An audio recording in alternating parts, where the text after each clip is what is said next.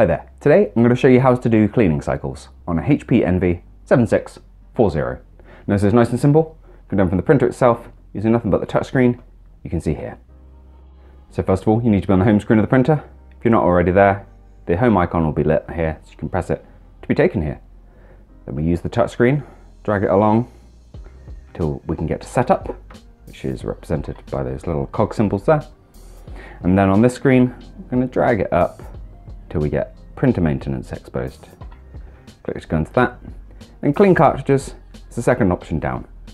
Press that. And what your printer's doing is pushing fresh ink through the print head of the cartridges to hopefully dislodge any dried or congealed ink that could be causing either breaks in your printing, missing colours, things of that nature. So if you give the machine just a minute or so, and when the clean is completed, you'll be given a page that looks something like this, with a breakdown of the black, cyan, magenta and yellow ink used by your printer. And you can use that to kind of determine where any print quality issues lie. Obviously the black is completely absent from mine because there is a blockage in the print head of the cartridge.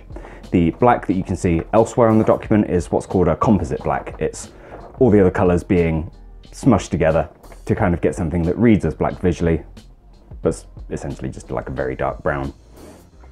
So I'm going to carry on with cleans for my black cartridge, which the printer has kind of queued us up for second level cleaning, which is like a more thorough version of what we just did, to hopefully really push that ink through and get you up and running. You can carry on like this for as long as you like, but please do be aware that these cleaning cycles do use ink within the cartridge, because as I say, they are like flushing through the print head found on the bottom of the cartridge, like the 62 I got here. So it's pushing the ink through it, hopefully trying to dislodge anything that's dried or congealed along there.